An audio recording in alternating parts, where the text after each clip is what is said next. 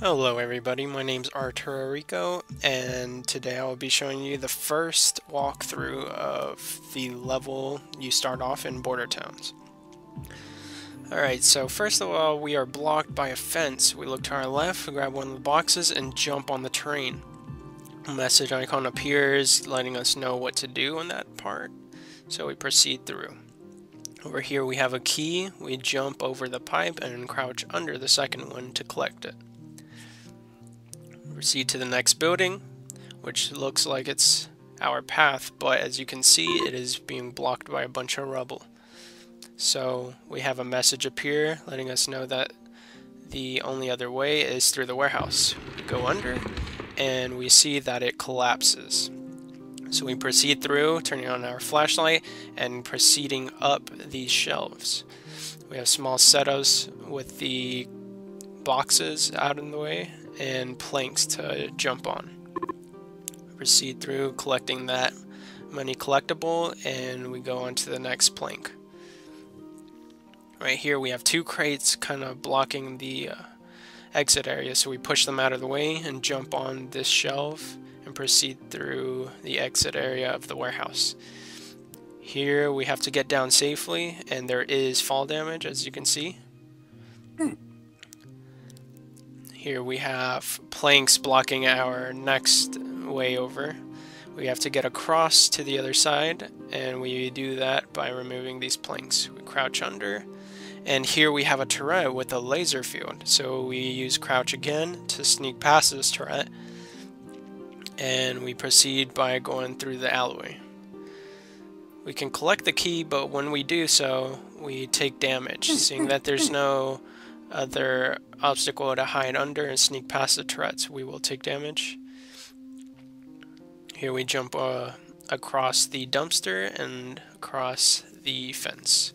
And here our path is blocked, and this gives us a main path for the player. Jump here, collect our health kit, and we receive some health back. Or here our water is also pretty dangerous. So when the player falls in, they will receive full damage and die and respawn to the nearest checkpoint. Here we have a message volume letting us know what to do. We have pressure plates, and we need to activate all three light beams. So here's our first one, and the light turns on, as you can see. We proceed by jumping on this plank.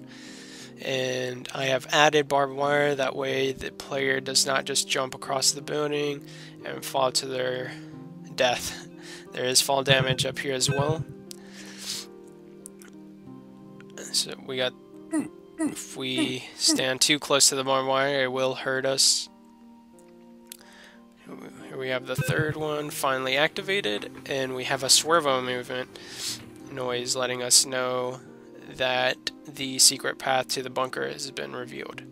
Here we have another laser path, so we crouch under it, proceed through to get our gravinal upgrade.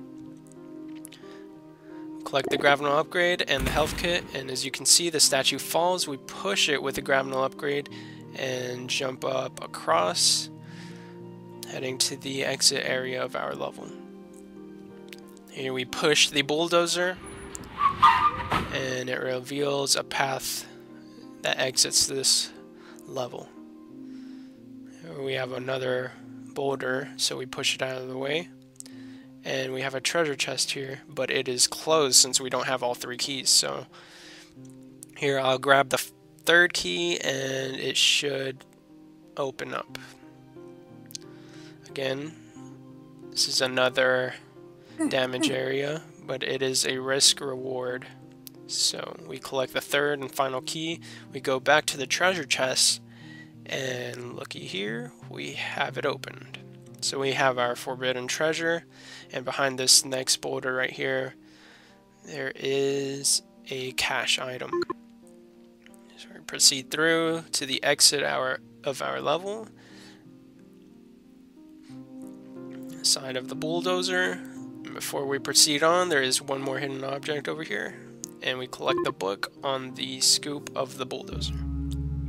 After leaving Arturo's level, the player will walk through a spooky forest They have some collectibles that they are able to pick up, one of which is our featured asset. It is a rod that they will use later in the map that shows them how to get through the second part of the area. There are some hidden areas where they're able to pick up collectibles like this book that you see here, and then another rod before they get to their first objective, which pops on the screen that they need to find a way past this rubble. They are able to move it, but the easiest way is right here, just jumping over onto that crate and over the wall. And then another message volume tells them that they cannot get past those trees, so they'll have to find another way around, which is a simple jump back over the wall into the town. They are able to walk through this path that's carved through the trees, take a little loop around, and they have a collectible that they can pick up. And once they go back around the trees back into the town, there is another area with some buildings that you can do some platforming onto to get some more collectibles.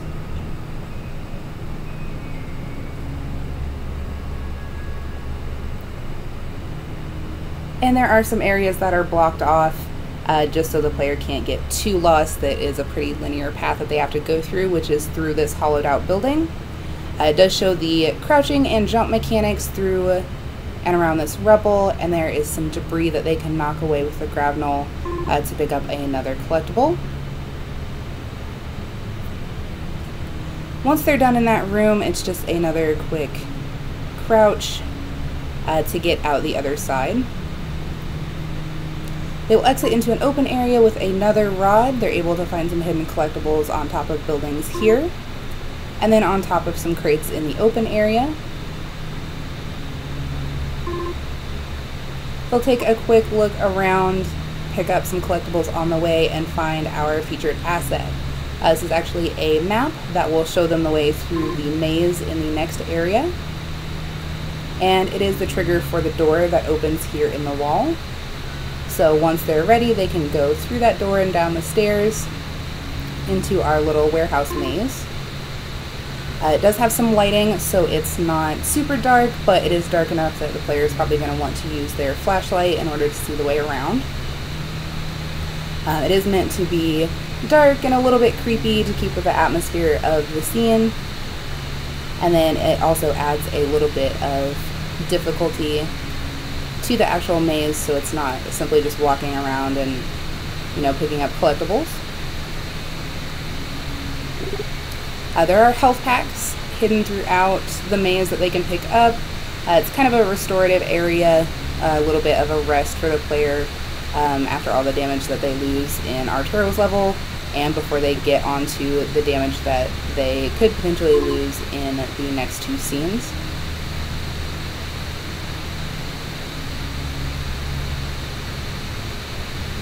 We do have checkpoints in here as well. That way, if they do get too much damage, it doesn't set them all the way back. They just have a quick couple turns to get back to where they were.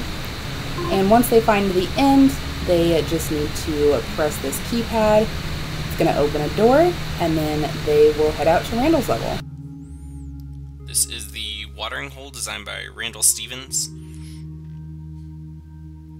The Bastions have recruited you to clean out their water treatment facility because their water has been a little bit toxic. And once you get up here, it'll give you a little bit of the story by letting you know that the Bastions were the ones that sent you out here to have it repaired. Your first challenge is to get into the facility, and you have to make it over the fence, and you can use the crates to get onto the building to or use the path over on to the next building that's inside of the fenceway. Once you drop down, you'll notice that you can use the gravinal on this path to be able to get across the gap that you aren't just able to jump across. And you can carry a crate over to the empty pallet to make a ledge to be able to get onto the final building before getting into the facility. Once you're up here, you'll notice there's another pathway on top of the roof that you can use the gravinal to bring down and extend over the gap to get into the facility. Complete the first challenge. Once you're inside, you'll see the main facility, but you're led through this little side room so that you can look for the blueprints.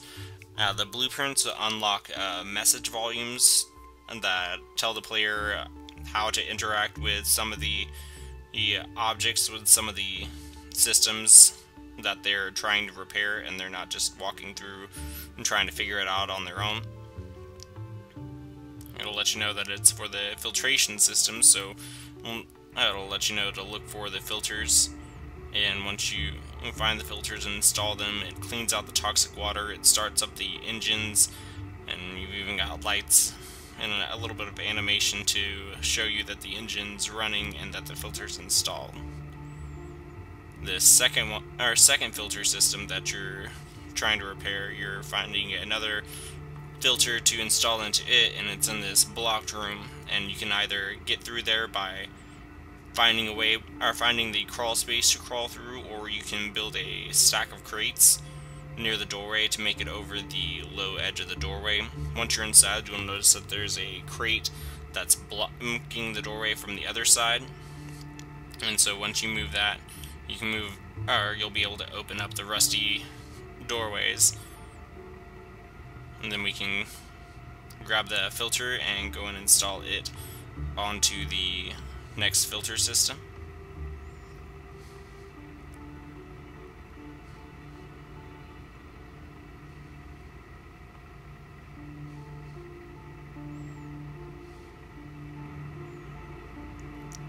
Once you install it, have that installed, you can actually explore the area a little bit. And see if you can find anything before you move on to the next challenge.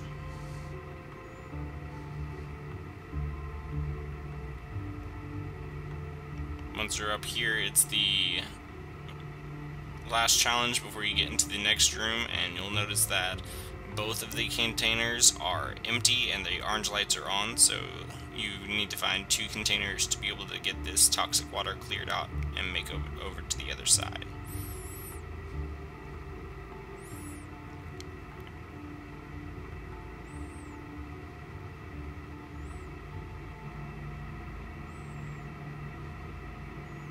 That'll clear out some of the toxicity, but not all of it, so we come over here and grab the second filter off the shelf like we had in the storeroom, so visually it'll kind of let the player know that there could be something over there.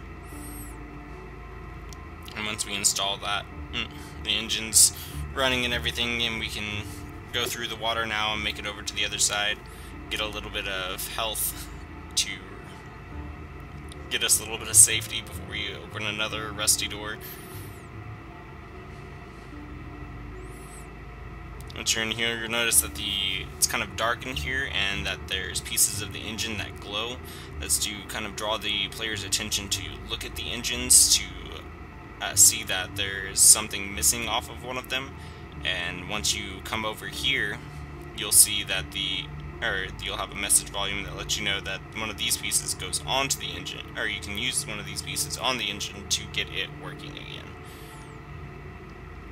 So once we use our gravinal to get it over there, we can attach it to the engine, and it'll activate the lights, and it'll activate the button in the next room that'll allow us to escape the water treatment facility.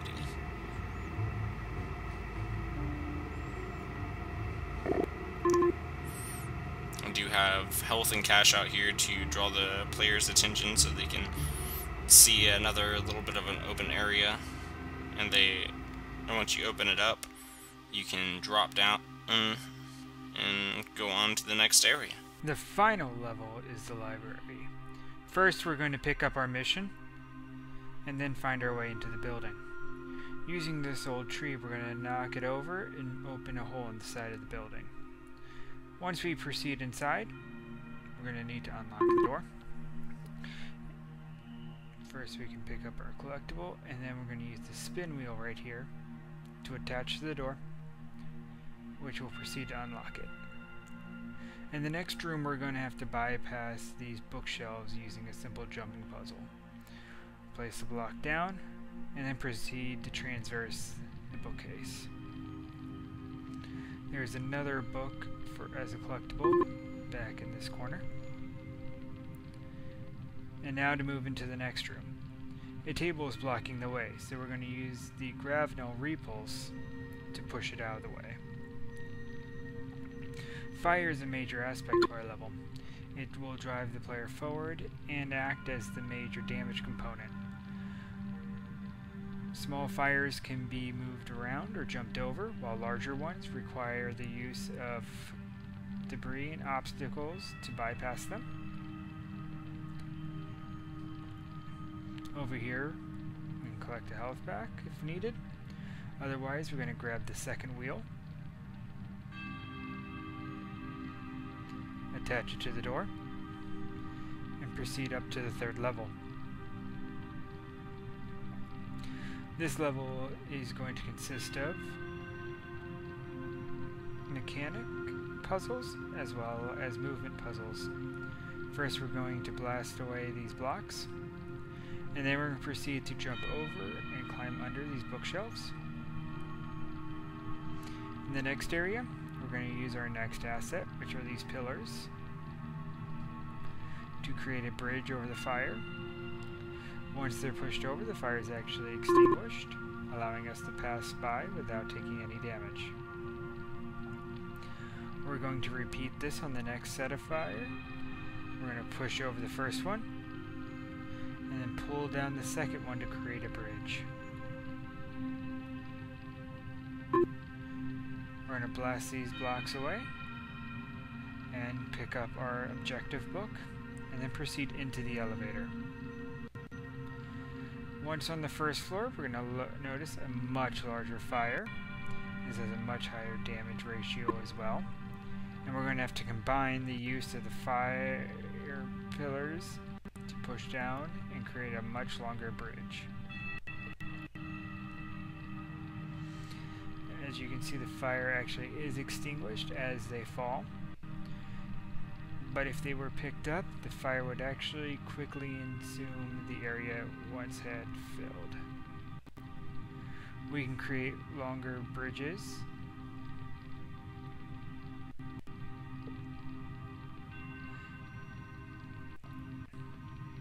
and continue to move throughout this area until we can reach the other side where the exit door is waiting. As you can see, the damage ratio is very high, so even a small mistake will bring you back to the beginning of the puzzle.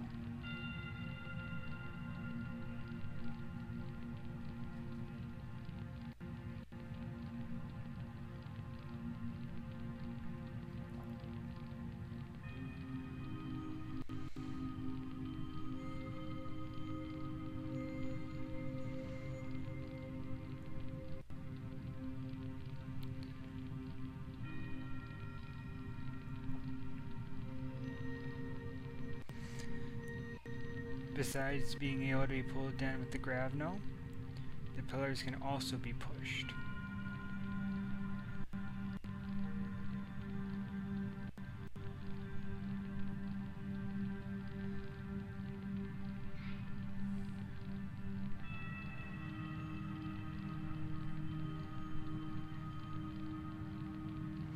We will once again transverse the puzzle. As now it's completed, it should be much easier to make it across. And this is an actual mechanic to provide the player an easier time as they find more difficulty and are unable to complete it the first time through. We're going to pick up the final spin wheel.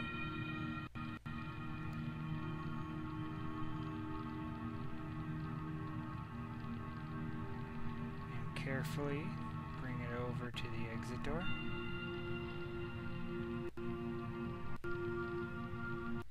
Once outside, we're going to proceed to the staircase with a button at the end. Once we press the button, the stairs are actually going to slide into place and swing. And this allows us to first grab our last collectible book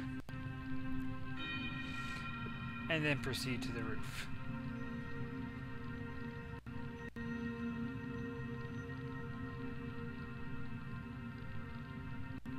Players must be careful not to overstep or move on this, as you can fall off. Once on the roof, we're going to radio in for our helicopter to approach. And once we reach the helicopter, we will safely fly away to the end of our level.